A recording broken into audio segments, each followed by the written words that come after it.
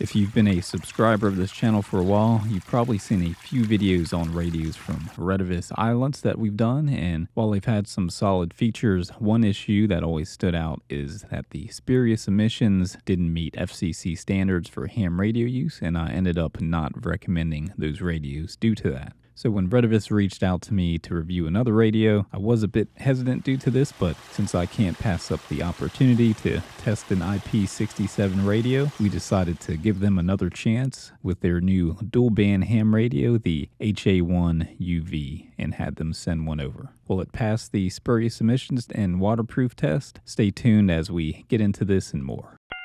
Two here, Morse on guard, aircraft 4 miles west of Cambridge Airport. Okay, I'll be back in 6 seconds. We're approaching a restricted area. Restricted area is 1 mile west.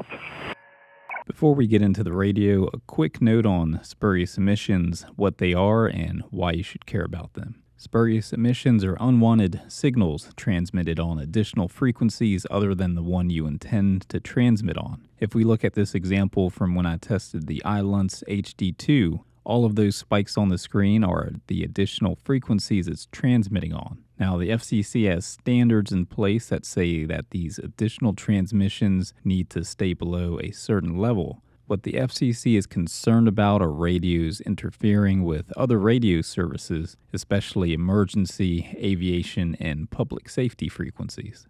Now, whenever I bring up spurious emissions on this channel, there'll inevitably be someone in the comments who say they don't care.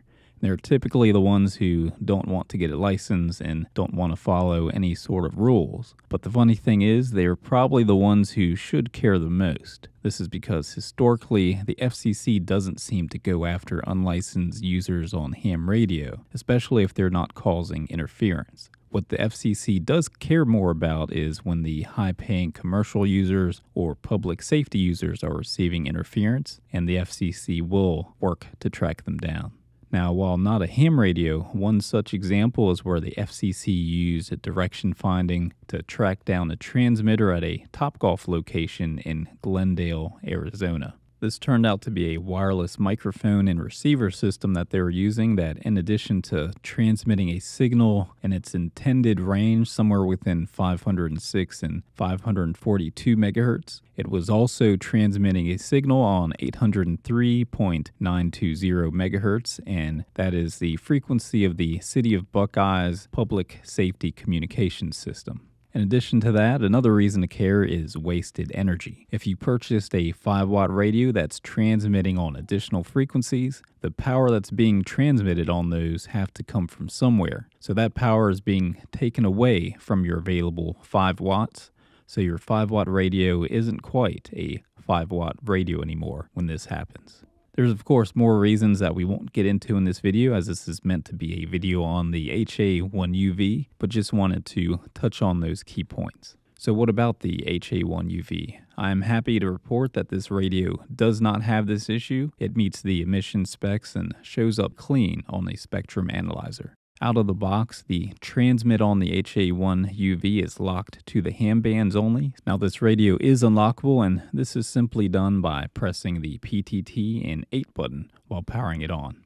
Doing this will unlock the radio and extends the transmit range to 136 to 174 megahertz on the VHF side and 400 to 480 megahertz on the UHF side, giving it the ability to transmit on GMRS and MURS frequencies.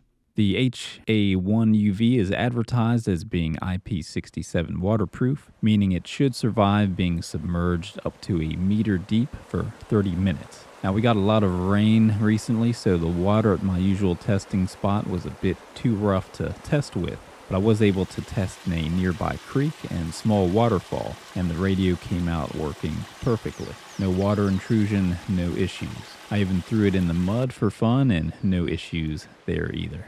Now, while this radio is rugged and waterproof like my daily driver, the VRN76, or the version of that radio from VTech called the UV Pro, this is just a standard ham radio, so it doesn't have the packet radio and Bluetooth TNC features that those radios have. This is, however, a great alternative to the cheap Baofangs that'll get you a rugged and waterproof radio for not that much more money. So if you're looking for a radio that's rugged, waterproof, and clean on the airwaves, the HA1UV is a great choice that comes in the sub $100 range, and it's currently $69.99 on Amazon. Now these prices are likely to change soon, so if you want to pick one up, we'll have affiliate links to it in the video description below where you can check it out. That'll do it for this video though on the new HA1UV, and I hope you found it useful. If you did, please be sure to give the video a thumbs up and subscribe if you haven't already so you won't miss out on any of our future videos. Thank you all and have a good one.